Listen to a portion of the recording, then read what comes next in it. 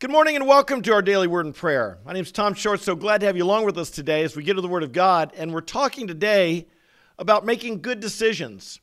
I hope you're making good decisions. One good decision will be to stick with us now for the next 15 minutes as we talk about God's Word and pray over it and ask God to give us the wisdom that enables us to make good decisions. Remember the other day we talked about how there's bad decisions, there's good decisions, and there's excellent decisions.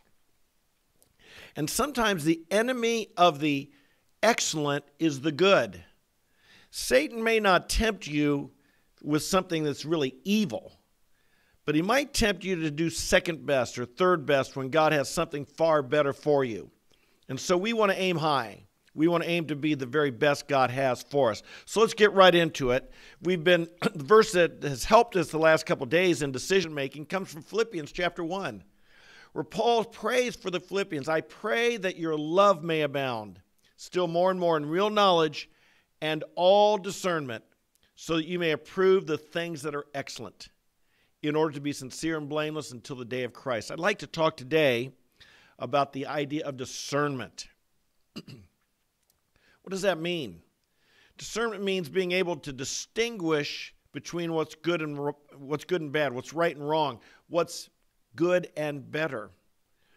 Discernment, the real knowledge talks about obedience to God's word, but discernment has to do with application, understanding, wisdom, knowledge, being able to make appropriate judgments, which I might add, in a culture that tells us not to make judgments, discernment can be hard. Discernment can be challenging. How do you make good judgments of what is right, what is wrong? Look at what the writer of the Hebrews speaks to the Hebrews, and he says that you should be having solid food by now, but I got to give you milk again. You're still young. But he says solid food is for the mature, and notice how he describes a mature person, a spiritually mature person, who because of practice have their senses trained to discern good and evil. Now that's interesting. The implication here is that the younger we are in the Lord, or maybe even not yet saved, not having the Holy Spirit, and not living a life of obedience to God yet, causes us to have less discernment. If you're new or young in the faith, this is one reason that you ought to, shall we say, give due respect to those who are more veterans in the faith. They just might have more discernment about what's right and wrong than you do because they've had longer practice and their senses have been trained. They've been retrained, shall we say. And so sometimes I might add that, like children growing up, younger people in the faith, sometimes we can demand, explain to me why something is wrong. And sometimes that that parent or that more veteran Christian can't quite put their words into words exactly why, but they just have in their spirit, they sense there's something not right about this. And if that's the case, don't push them to have to articulate what's right and wrong. Don't make them have to put it into words, because they might just have a sense in their spirit there's something just not right here. Respect that. Honor that. Their conscience has been trained through obedience. Their conscience has been enlarged through their walking with God. And the Holy Spirit might be telling them something and giving them discernment that even if they can't put it into words, it still ought to be listened to and respected. It's very important. Likewise, if you are one of those veterans, obviously we want to learn how to articulate right and wrong, articulate why something is good or not good, but listen to your conscience. Listen to that quiet voice within you that's just, if you don't have peace about something, if something just doesn't feel right, listen to that. Don't demand that you've got to explain it. Back when we talked about a conscience a couple months ago, remember I shared how in my own life, some of the biggest mistakes I have made in life was when my mind and logic had an argument with my conscience. Usually when I enter into that argument, my mind or my logic prevails. but my conscience was right. And so we want to listen to our conscience and the discernment that comes from the practice of walking with God. Now, there's an old story told about when you talk about how do you gain discernment, there's an old story told about the young businessman, and he was speaking to the old businessman who was far more successful. And he asked him, how did you become so successful? What's the key to your success? And the older, more successful man said, good decisions, good decisions, good decisions. And the young learner asked, well, what is the key to making good decisions? The older man responded, experience, experience, experience. Still looking for a better answer. He said, well, then what's the key to gaining good experience? The older man replied, bad decisions, bad decisions, bad decisions. And so the point being, we ought to learn from our decisions. Discernment comes from having a good understanding of who you are and being able to adequately process how you've lived your life and the decisions you've made in the past. Understand something. Everybody makes bad decisions in life. Everybody makes bad decisions in life. It's part of who we are as humans. You can't get beyond it. When we were recently in our Faith Walkers conference, I think I mentioned a story, but I'll repeat it there. We have people from the South come who aren't used to cold, icy conditions. And there was a little lake there where our conference was, and some of the younger people were out walking on the icy lake, on the ice, and the ice broke, and some of them, I guess, fell in. And it's like us in the north that we said that's how people die. That's how in the world do you walk on a icy lake? But see, I asked before I brought this up. I asked at our conference before I mentioned how that's not a good decision. I asked if you've ever, when you were younger, made a bad decision that you look back on now and you say, how could I have been such a bonehead? How could I have been so stupid? And it really could have got you in danger. Would you stand up? The whole room stood up. Everybody. And I would have to stand up more than once because as a younger boy, I sure made I'm lucky to be alive, some of the dumb decisions I made. But understand something about decision making and about making mistakes. There are three types of people in the world. One is a fool. And Proverbs makes it real clear that a fool makes mistakes and he doesn't learn from them. So he just keeps right on making the same mistake over and over and over again. He never learns. He never grows. And he just gets stuck in the same mistake. And then the scripture talks about a righteous man. A righteous man. Maybe we'd want to call him a wise man, a righteous man.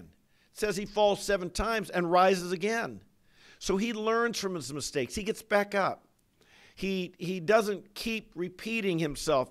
And wise people learn from their mistakes. It's a wise person who understands his way, who knows what he's doing, who can process information, who's wise enough to say, wow, why did I make that mistake? Look at my situation here. It's not good. And rather than blame someone else, he has a discernment and the wisdom to be able to look at his own life and say, this is where I got off track. This is where I did what's wrong. I'm going to correct it. That's a wise person. Be a wise person. Don't be a foolish person. Don't keep making them same mistakes and without processing, understanding where you went wrong. But then there's also what we'd call a really wise person. And the psalmist in Psalm 119 writes, I have more insight than all my teachers, for your testimonies are my meditation. A really wise person is someone who learns from the mistakes of others. Notice the 3 types again. A fool does not learn from them. They make mistakes and they don't learn from them. A wise man makes mistakes, but he learns from them. And so he doesn't keep repeating the same mistake over and over again. But a really wise person learns from the mistakes of others. A really wise person meditates on the testimonies of others. He looks at the life of others. He observes others. Can I tell you, excuse me, when I think of the Bible and the scripture about having wisdom and insight from meditating on the testimonies of God, in the scripture, there's somebody who makes every mistake you could possibly make. I just, as I think about the Bible, that every mistake I could make, there's someone in the Bible who made it. And I can learn from those testimonies. Take David, a man after God's own heart. And yet there he was, looked at Bathsheba, and he should have stopped looking, and he looked too long, and then he acted on his lust, got him in big trouble. A person could learn from that. A person could look at David and say, wow, if a guy like David, a man after God's own heart, a man who's spoken of so highly in Scripture, could make such a big mistake and sin, I should learn from that. I should guard my eyes. I should make sure I don't gaze upon someone I shouldn't be looking at. I should make sure that I nip it in the bud right away. I don't look that second time, that third time. And indeed, a lot of people could save themselves a lot of trouble if instead of failing, they could save themselves a lot of mistakes and bad decisions if they get in the Word of God and learn from the testimonies there.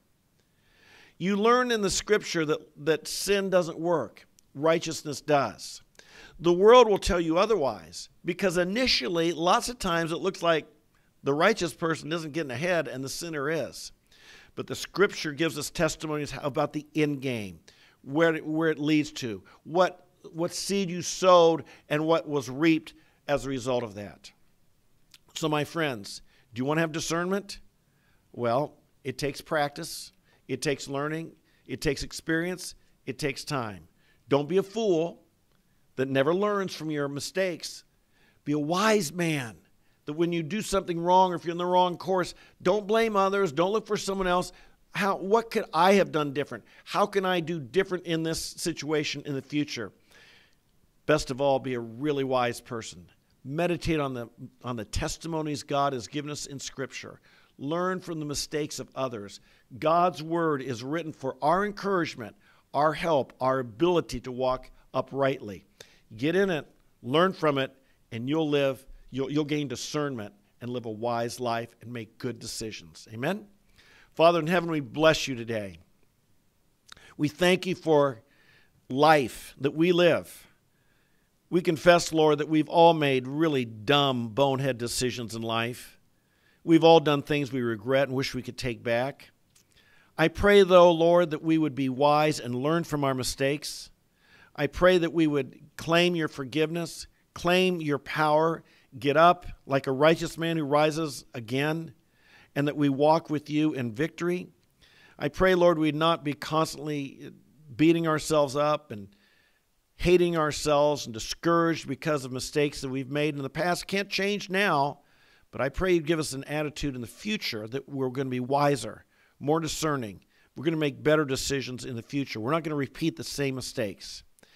And we thank you, Lord, for the Word of God that gives us great insight so we might even avoid them altogether. We pray for our children and grandchildren. We pray for those who are earlier in life, Lord. Give them great discernment and understanding. Help them learn from it. Help our children be teachable and learning so they don't repeat the same mistakes we made, and help them to learn from the Scripture so they don't repeat the same mistakes the great people of Scripture made. We thank you and bless you. We give you this day. We pray that we would pursue the things that are excellent, and I pray we'd make good decisions for your glory, and that would help our lives be all you intended to be. And we pray it in Jesus' name. Amen, amen, and amen. Hey, folks, thanks for being with us. Isn't the Bible awesome? That's why we get here every day, read it, study it, and pray over it. I hope you'll join us every day. If you're new today, subscribe to the channel, leave a comment below, like the video, introduce yourself. To those of you here every day, you know I love you. So glad to have the privilege and opportunity to sow the Word of God into your life. So until we meet tomorrow, might God strengthen you, bless you, fill you with grace, wisdom, and discernment so you'll make excellent decisions. God bless you, and we'll see you tomorrow. Bye-bye.